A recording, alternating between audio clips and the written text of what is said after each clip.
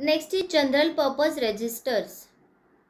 So just now I show you that in execution unit there are 4 general purpose registers. Okay, that is AX, BX, CX and DX. So AX, BX, CX and DX is nothing but your AX is your accumulator, BX is your base register, CX is your count register and DX is your data register. So as we indicate AX, BX, CX and DX, it is your 16-bit data. Okay, and AH and AL, it's a part of 8-bit. So it is combined. If your data is 16-bit, then we can call it as a AX. जर तुमचा data 8-bit असेल तर आपण use करणार आहोत AH आणि AL, then BH, BL, CH, CL. आणि जर डेटा हा 16-bit असेल तर AX, BX, CX and DX hey register आपण यूज करणार. Now first is your register AX. AX is 16-bit and AL is 8-bit register. So it is nothing but your accumulator register. Some of the operation like multiplication, division required one of the operand in accumulator and result will also store in accumulator. So जेव्हा आपण पुढे operations बघू, so accumulatorचं main function काय? So the operations like multiplication and division, जेव्हा आपण multiplication and division असे operation करणार 8086 use करून, त्यावेळा it's compulsory that one of your ऑपरंट must be in ॲक्युम्युलेटर. म्हणजे कुठचाही मल्टिप्लिकेशनचा एखादा जो डेटा असेल, एखादा जो नंबर असेल, हा ॲक्युम्युलेटरमध्ये असणं हे कंपल्सरी आहे. आणि मल्टिप्लिकेशन अँड डिव्हिजन नंतर जो तुमचा रिझल्ट स्टोअर होतो हा सुद्धा बाय डिफॉल्ट ॲक्युम्युलेटरमध्ये स्टोअर होतो. So that's why accumulator register is most important. And operation like addition, subtraction, we are more efficient in working with accumulator. आणि addition आणि subtraction या ऑपरेशनला accumulator by default असावा किंवा it was not necessary, but if you use accumulator then it is more efficient to us. Okay, because working with accumulator is most efficient. For communication between processor and I/O devices, data is routed through accumulator. If suppose your I/O devices and processor is communicating, then the data is routed through accumulator. It is most important. Then next is your register BX. It is nothing but your base registers used for indirect addressing. For example, move in square bracket BX comma AX. What is the meaning of this instruction? That content of accumulator register should be moved in or stored in location whose address is in BX register. आता BX रजिस्टरला square bracket दिला, याचा earth it is nothing but your memory location. Okay, सो अशी memory location जिचा address BX रजिस्टरमध्ये store आहे. सो त्या ह्याच्यामध्ये AX मधला data move करायचा. Then your next is register CX. It is nothing but your count register. So it is used for looping and shifting string related operation. Then your register DX. It is data register. So data register can be used with AX if operand size is greater. Suppose आता तुम्ही division किंवा multiplication करत असाल तर as we know की 16-bit डेटाची जर आपण मल्टिप्लिकेशन केलं तर त्याचा रिझल्ट आपल्याला 32-bit मध्ये मिळतो. मग त्यावेळेला AX रजिस्टर हा एकटा आपल्याला यूजमध्ये नाही होत. So with AX we can use DX register to store the data if your ऑपरंट length is hi. So this is the use of register DX. Then pointer and index register. So in execution unit there are 16-bit register of pointer register and index register. So first is your base pointer. So base pointer is hold 16-bit offset relative to stack segment register. Stack segmentचा जो 16-bit base address असतो तो hold करायचं काम base pointer करतो. Then stack pointer register. It is also 16-bit offset related to stack segment register. It is used for sequential access of stack. Okay, so it is used for push, pop, call, return instruction. Then next is source index. Holding offset of data word in data segment.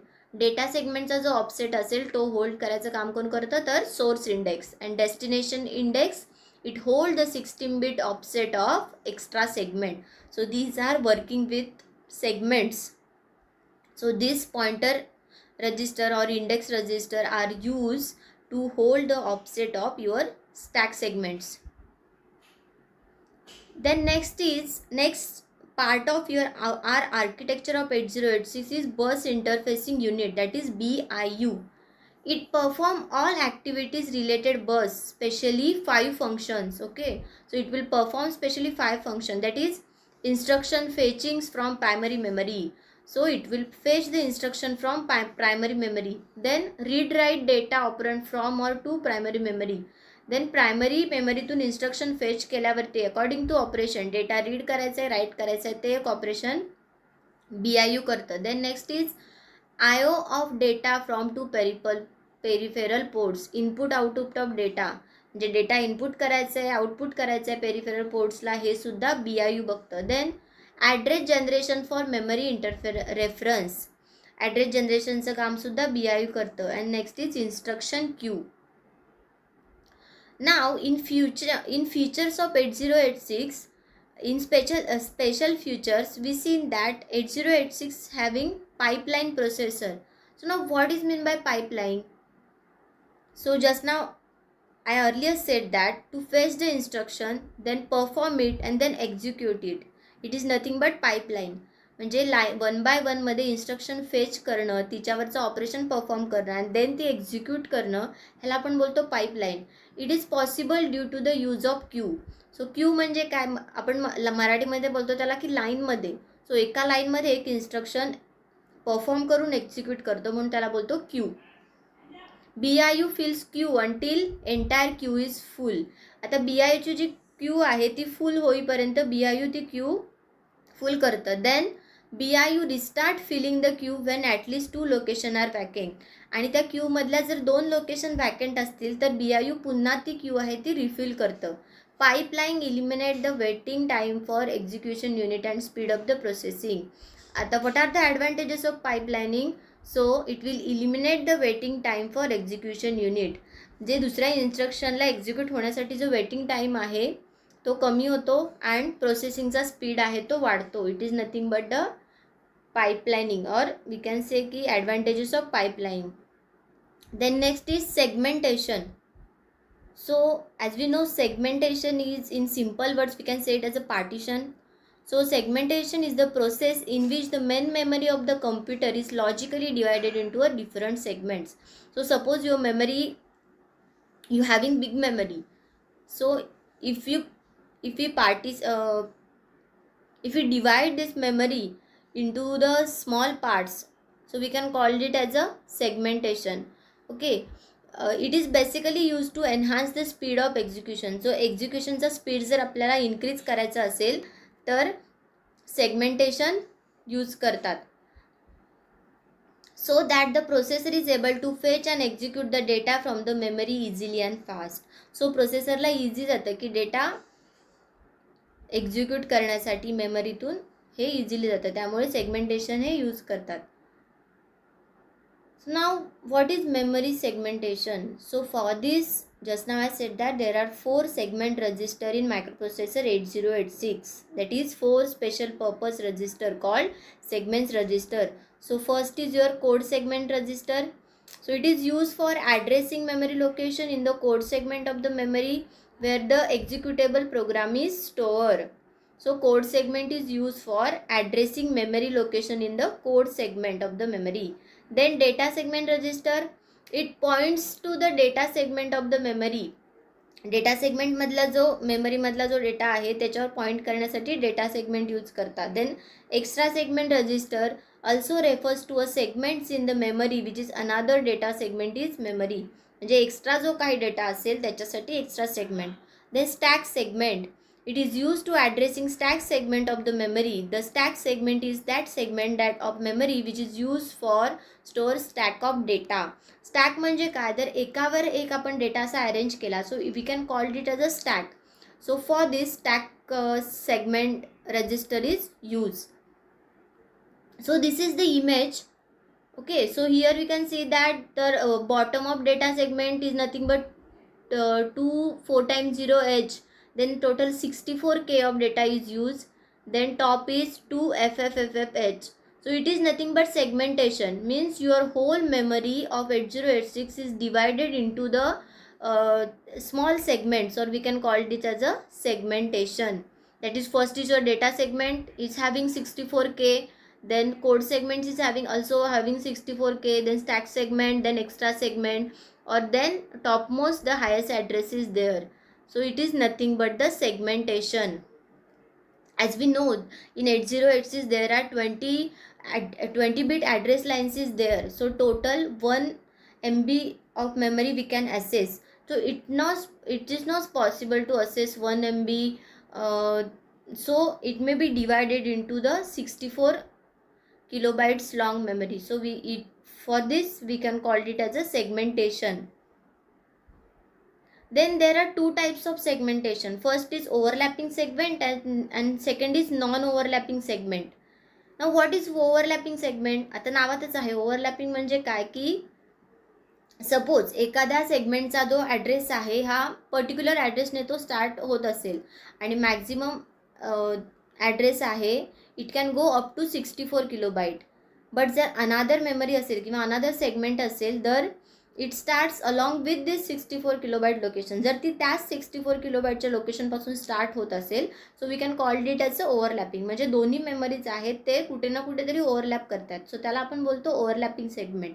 आणि non overlapping म्हणजे काय, प्रत्येक जी memory segment आहे ही त्यांना divide केलेल्या address लाईनवरतीच work करते. So it is nothing but your non overlapping. Then what are the advantages of segmentation?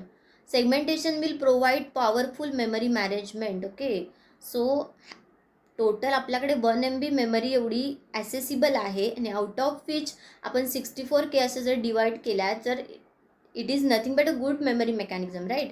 Then provide may be it provide way to easily implement object oriented program, then easily share data, extend address ability of the प्रोसेसरची address ability extend करते.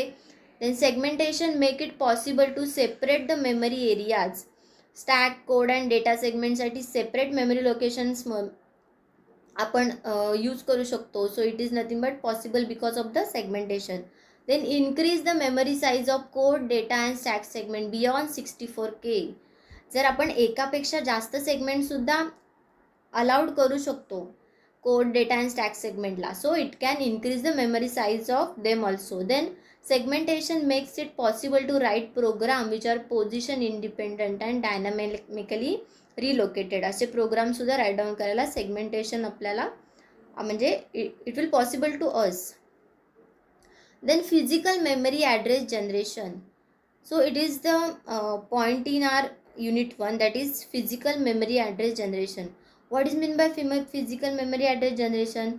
Suppose there are total 4 steps are there. Okay, step 1 is what, that your CS register contain the upper 16 of the starting address of the code segment.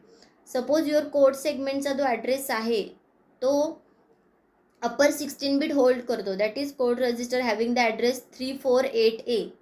then the BIU, that is nothing but our bus interface unit, you will automatically insert 0 of the lowest 4 bit to the segment. So BIU will automatically insert the 0. In step 2, we have seen that 348A and 0 is there. The IP register contain the offset of distance from the address, the offset of the logic address here 4214. And in IP register, we get offset of the given address. So it is nothing but 4214.